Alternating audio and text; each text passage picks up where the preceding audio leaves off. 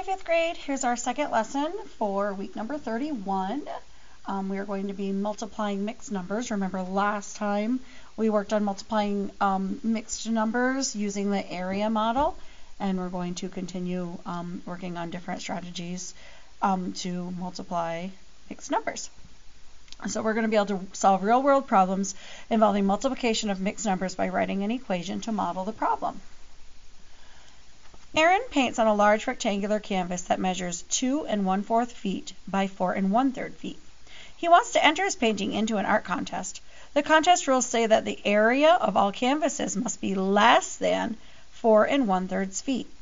Based on these rules, can Aaron enter his painting into the contest? Explain with words or drawings. So, his canvas is 2 1/4 feet by 4 1/3 feet.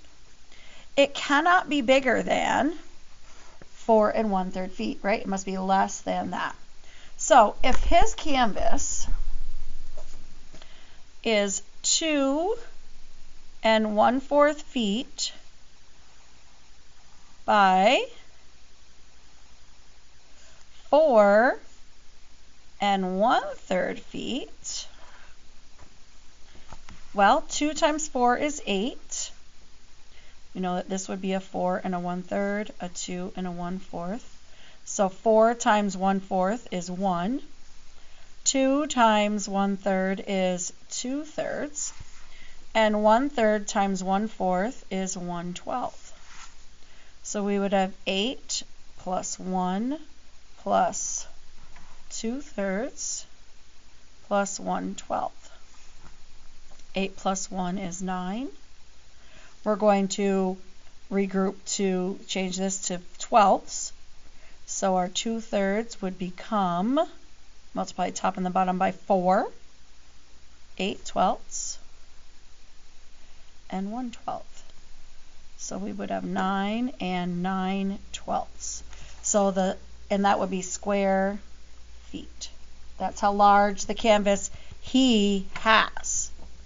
And he wants to enter that painting in. Will he be able to enter it into the contest? No, because it needs to be less than 4 1/3 square feet, and his is double that, right? So no, he cannot enter the contest. His painting is too large. And we can see that right here, right? 9 and 9 twelfths is greater than 4 1/3. Okay, so just by using that area model, when we were learning our area model with our fractions, we were able to figure that out. All right. Tam draws a logo for her company's website. The logo is a rectangle that is 1 1/3 inches wide and 1 3/4 inches long. What is the area of the logo? So they gave us a rectangle. They didn't break it up like we would normally break it up. They're just doing 4 unit squares in here. But we're going to take our 1 1/3, put it along one side, 1 3/4, put it along the other.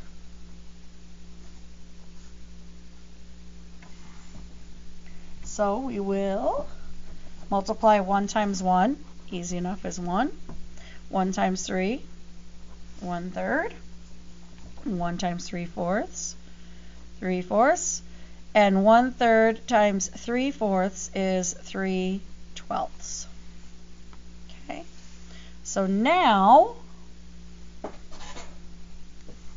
we can add all those together. So we would have 1 plus 1/3 plus 3/4 plus 3/12. So we're going to convert them all to twelfths because that's what they have in common as a common denominator. So this we will multiply by 4, so we would have 4 twelfths. This one we will multiply by 3, so we would have 9 twelfths, and then 3 twelfths. So we'd have 1 plus 4 plus 9 is 13, plus 3 is 16 twelfths. So then we would have 1 plus 1, and if I take out a whole, 4 twelfths, so it would be 2 and 4 twelfths square inches. So that's how we get the area, right? We don't need to do all of this. The area is 2 and 4 twelfths, and we just, oh my gosh, I didn't have this under the video the whole time. I'm sorry. Oh my gosh, let me go back real quick. Sorry, person. So we took our square, 1 and 1/3, 1 and 3/4, 1 and 3/4. We did our multiplication. 1 times 1 is 1. 1 times 3/4 is 3/4. 1 times 1/3 is 1/3. 3/4 times 1/3 is 3/12. I wrote it as an equation to add together. I converted all of our fractions to have twelfths as our denominator, so I found equivalent fractions. I added those fractions up, and I got 16 twelfths. I took out one of my whole numbers, right? 12 twelfths is the same as 1 whole, and I had 4 twelfths left. 1 whole plus 1 whole, and then 4 twelfths, so 2 and 4 twelfths square inches. My goodness, I apologize. I've got to remember to look at the computer screen when I'm doing this, not just my own my own paper. All right, so Tam makes another logo. The area of the logo is represented by the purple shading. So we can see that we have 1 1/2 inches by 1 4/5 inches. So what I want to do this time is I want you to see if we're going to change our mixed numbers into improper fractions. So remember how we did that before. You take your whole number times your denominator. So 1 times 5 is 5, and you're going to add your numerator. So 5 plus 4 is 9. So you have 9/5.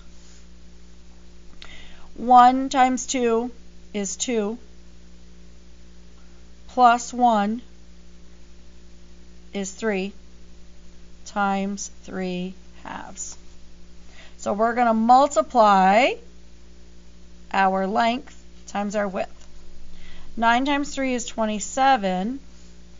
5 times 2 is 10. So the area would be 27/10. So we already did that down here. So that's what we did up there. 9/5 times 3/2, 27/10. So our answer is 27/10. And if I take out my whole numbers, I would have 2 wholes and 7/10 square inches. But either answer would be correct.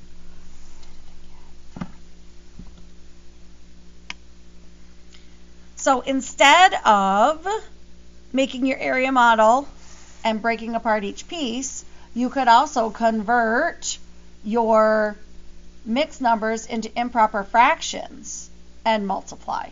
And that actually will be a little bit faster than doing this. So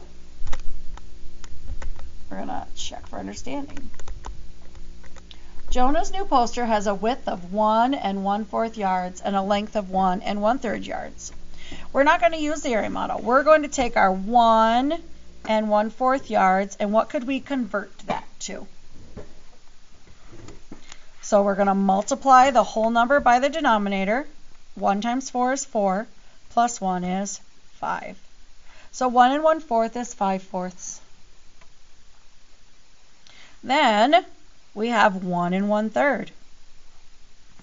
1 times 3 is 3, plus 1 is 4/3.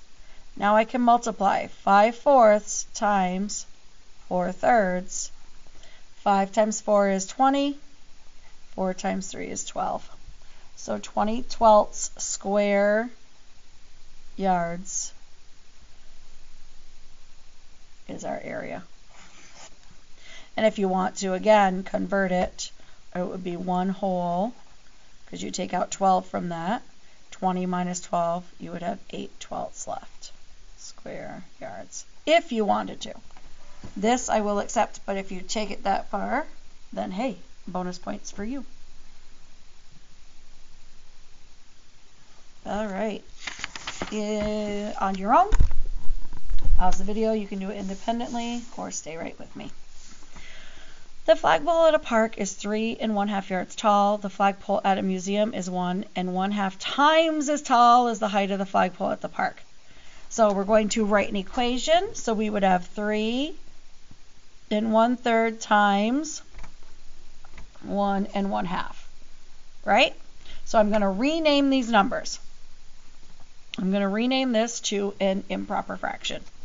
So 3 times 3 is 9, plus 1 is 10/3. 1 times 2 is 2, plus 1 is 3/2. 10/3 times 3/2. 10 times 3 is 30. 3 times 2 is 6. So the height of the museum's flagpole is 36 yards, or 30 divided by 6 would be 5 yards. Remember, this line also means division. So 30 divided by 6. Debbie measures the length and the width of a cell phone. The length is 5 3/5 inches and the width is 2 4/5 inches. What is the area of the front of the cell phone? Okay, so we've got 5 3/5 by 2 4/5. We're going to rename.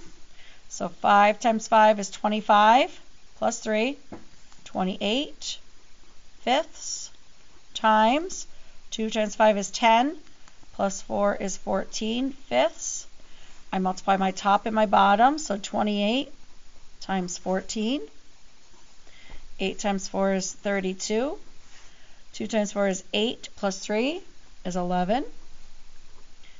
8 times 1 is 8. 2 times 1 is 2. Add those together. 392 over 5 times 5 is 25 square inches. And if you wanted to divide them, you could to find your mixed number. So what you would do is 392 divided by 25. So there's 125 and 39. Bring down your 2. It would be 5 25s. 5 times 5 is 25. 10, 125. Subtract. 3, 12. 7, 17. So you would have 15, 17, 25 square inches if you did the division that went along with it. All right, next one to multiply. 2 1/5 times 3 1/2. So 2 times 5 is 10, plus 1, we'd have 11 fifths, times 3 times 2 is 6, plus 1 is 7 halves. So 11 times 7 is 77. 5 times 2 is 10.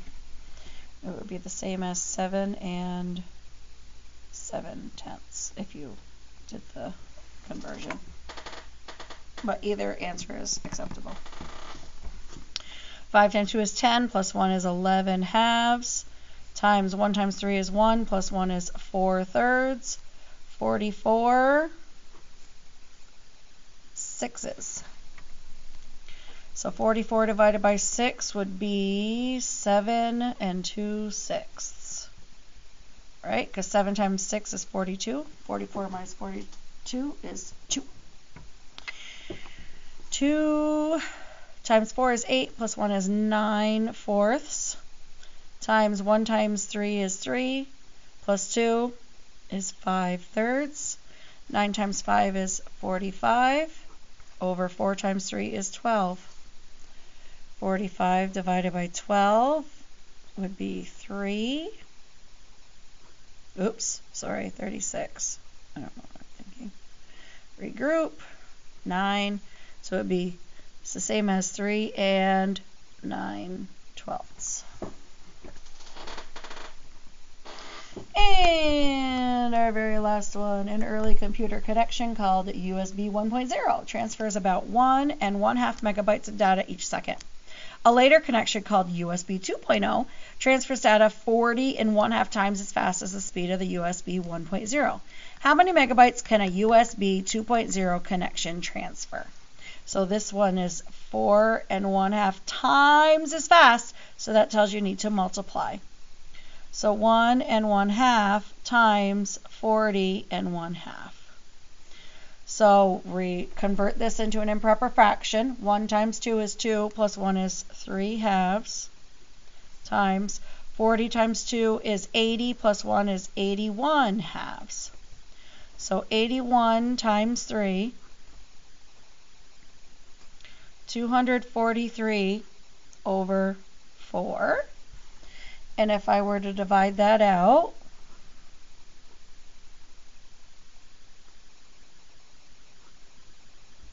I would have 60 3/4 megabytes,